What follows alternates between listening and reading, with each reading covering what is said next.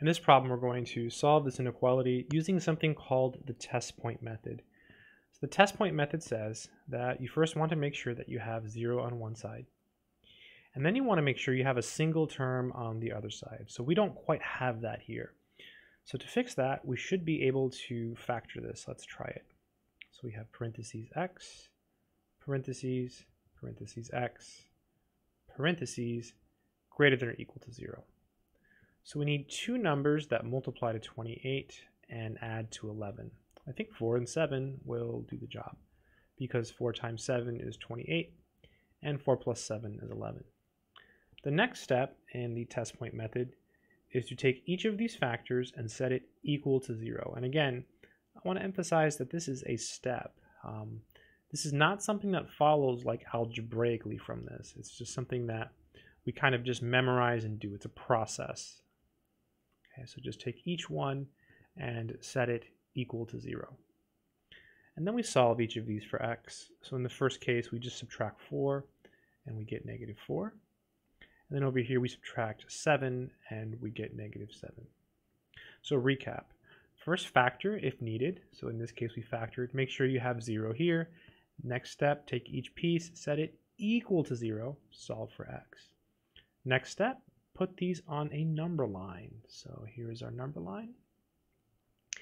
And negative 7 is smaller than negative 4, so it's going to go over here on the left, and then negative 4 will go here.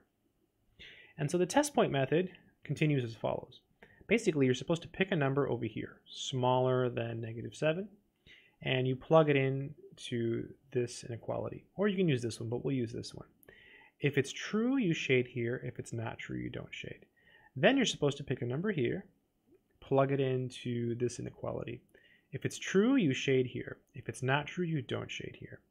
Then you pick another number over here and you plug it into this inequality. If it's true, you shade. If it's not true, you don't shade. Well, there's an easier way to do it. I'm going to show you how to do it by just plugging in one number. And this doesn't always work, but it'll work in most of the problems and all the problems we're doing. So let's just check the easiest number in the entire world, 0. So 0 is over here somewhere. So let's check 0. So I'm going to take 0 and plug it in for the x. So we have 0 plus 4, 0 plus 7. And we want to see if this is greater than or equal to 0. So we have 4 times 7. And we want to see if this is greater than or equal to 0. So 28 greater than or equal to 0. Yes, that is true. 28 is actually a positive. Yes has one S. It's definitely true. So we're going to shade here. So what's the trick? The trick is the pattern is always shade, no shade, shade, no shade. So it's shade, no shade, shade. You always alternate the shading and the no shading. What if it was, say instead we got negative 2 greater than or equal to 0. Then it would be no, that's not true. So then what would it look like? This is important, let me show you. So then, in this case, it would be no shade over here on the right, but then we would have to shade in the middle, and then we wouldn't shade here. So if it wasn't true, then you wouldn't shade, shade, no shade. So no shade, shade, no shade. That's if it wasn't true.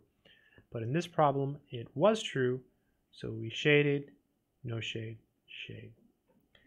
The last part is to write the answer down. So because we have equality here, we're going to use brackets. And remember, the brackets always face the shading. Okay. So now from the picture, we can get the answer. So it'll be negative infinity all the way to negative 7, bracket, union, negative 4, all the way to infinity. And that would be the final answer. I hope this video has been helpful.